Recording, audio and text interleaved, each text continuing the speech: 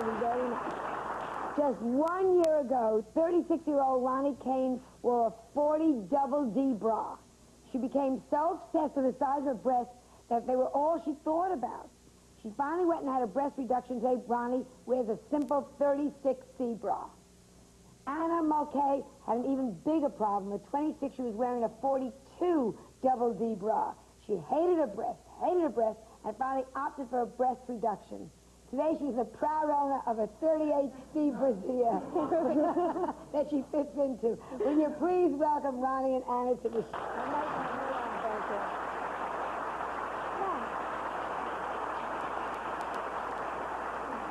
What was the last straw when you finally just said, that's it, I'm going in for this surgery? You just get to a point where you turn around and say, that's it. I've had it. I can't stand it. I can't stand looking for clothes. Bathing suits were a killer. And you just say, that's it. I'm going to a doctor. And pain. And pain? Pain in the shoulders and in the neck. Yes, from the bras being so heavy. You were heavy. You were dragging like 10 pounds in the front of you, and it was just getting too much. And you had ridges in your shoulders. Yes, you got ridges. In your shoulders. Yes. Now, at what age did puberty hit you that you got so big buff? I was in 6th grade. I was flat as a board. And in 7th grade, I had like 2 cantaloupes. It's just, my hormones went crazy. It actually went crazy, and my mother was after me for the longest time to get it done, and since I was 18, she was like, I have the money, let's get it done. I go, no. Finally, it's just the last straw was the pain and working on the computer. I work on the computer a lot. That was it. No Why? more. Well, because you couldn't see the computer? No. I understand why. Oh, you slouching a lot, and the weight and the muscles all in your shoulder were constantly hurting, and just a lot of things. Also, I work with a lot of men, and a lot of men don't look at your eyes. They look at your chest first, and I had enough of that. Always. I had enough of that. It was like, I have a mind, and I could think, and... But they don't think of it. They don't think of it that way. They just look at you as 2 breasts walking in. Yes. Yes. That's it. That's all they do. Never, ever been looked at. Not even as one breast. What about your husband now? When he married, you're married, right? Yes. Are you married also? No, I'm not. You're married. Your husband obviously liked you the way you were. Yes. Right? He thought this is a handful. You know, we heard all these jokes. I was more than a handful. All right, what did he say when you said, I want this done? He was not thrilled about it. He felt that he married me the way I was, and he was very happy. But he wasn't against it. What about sexually? Did it turn him off that you've gotten smaller? No, it's wonderful. I mean, it was wonderful before, but it's even better now. Why even better now?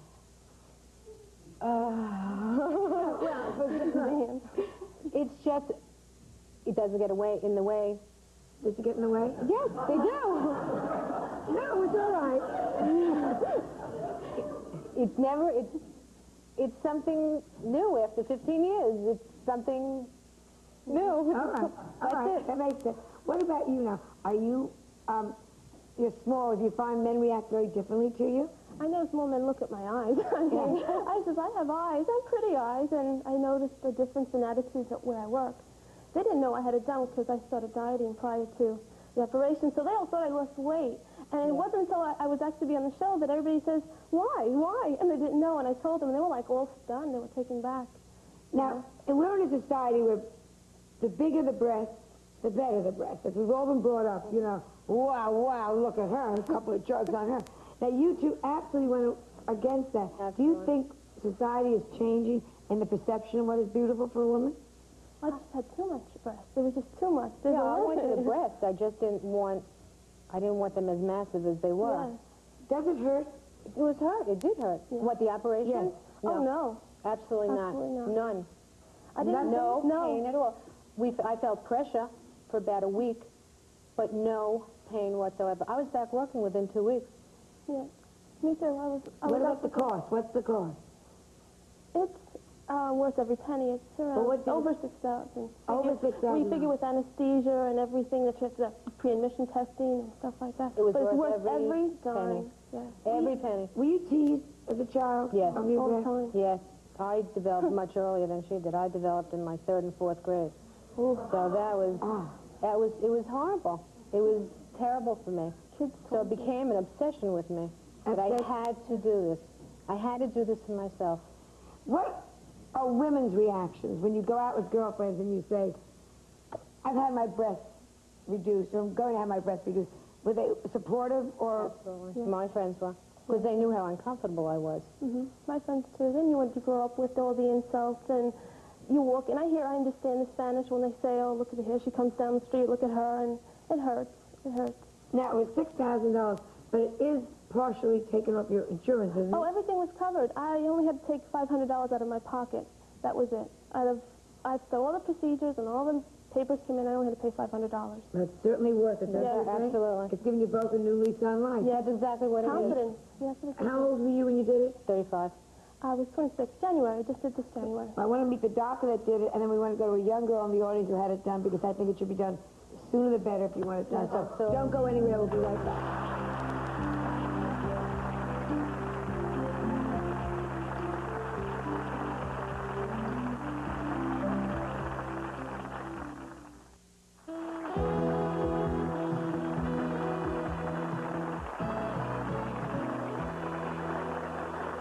Welcome back.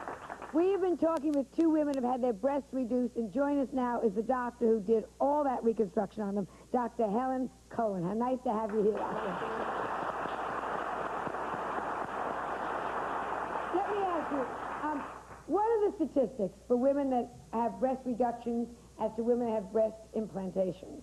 About 35,000 in 1988 had breast reduction, and about 70,000 had breast augmentation. When a woman has breast reduction, can she still nurse a child? Can she still become pregnant? Is there any danger there? Pregnancy doesn't affect pregnancy. As far as nursing, it's debatable. Sometimes she can, sometimes she cannot. You know, we don't know whether she could if she didn't have the breast reduction. So that's, it's hard to answer that. Now, what about scars? Because we didn't get to that with the ladies. Do you have scars, girls? No. Ladies? No, excuse me. No. absolutely not. Just a little redness, but otherwise, they're great. Mine aren't even red. Mm-hmm. Mine How long aren't. ago did you have yours done? A year. I It's was almost a year. to the January day. this year. What about sensation? What about doctor? Do they lose? I've heard you lose it around the nipple and No, you don't. No. I have more sensation around my breast than I did Yes. beforehand. You're having the best time since you had this. Absolutely. It's the best thing I ever did for myself. It was the best thing. It was wonderful. Now, we have a young lady here whose name is? Rachel Yohai. Stand up, Rachel. And you're how old? 18. 18. And she just had her breast done. Right. How big were you before? I was a 34 double D and coming out of it. And what are you now? Now I'm a 34 B. And are you pleased? You look wonderful. Very pleased. I love it. It was the best thing I ever could have done. Now, Really?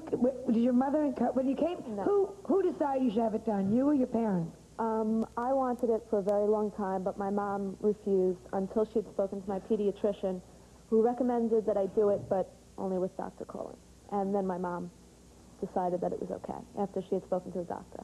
Now, at 18, that's very young. What happened? I had it done when I was 16. You had it done when you were 60. Right.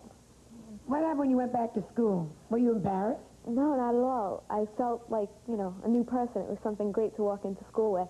And everybody just looked at me and they were shocked. And first they couldn't really figure out what it was, but then they said, wow, what a great thing. You know, it was fun. Let me ask you, doctor, if she hadn't been happy, or if these two girls hadn't been happy, could they put it back? Could you go back to the way you were? Well, you know, there have been women who have been over-reduced, and you can always put an implant in and bring the size up, but most patients with breast reduction are extremely happy.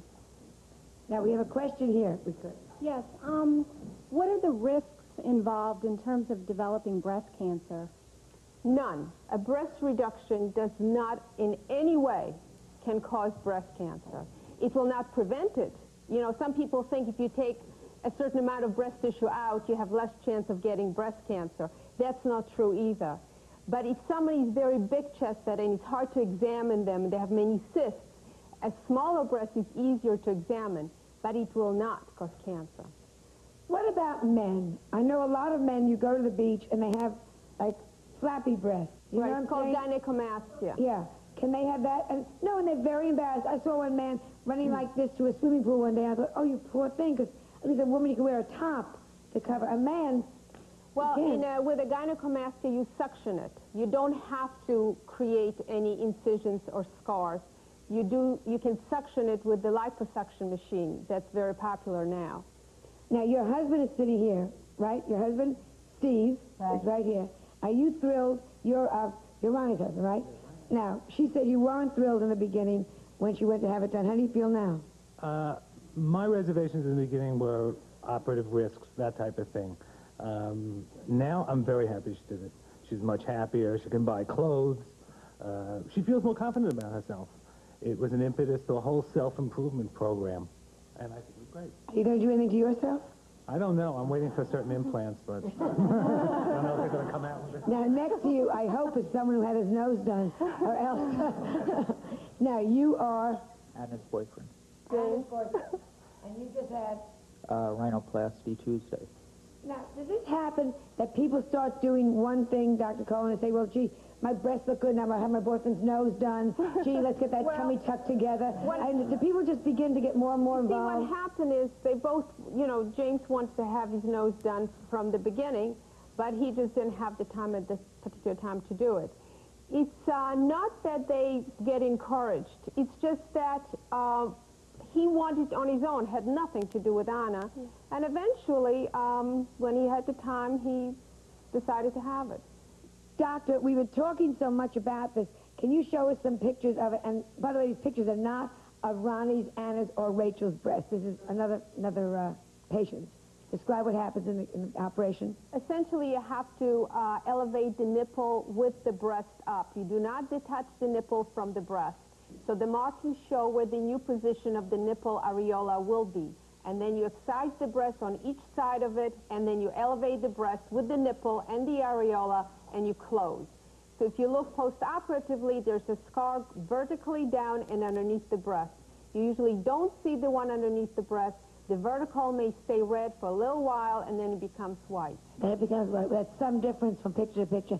Thank you all very much for coming, for sharing this with all of us.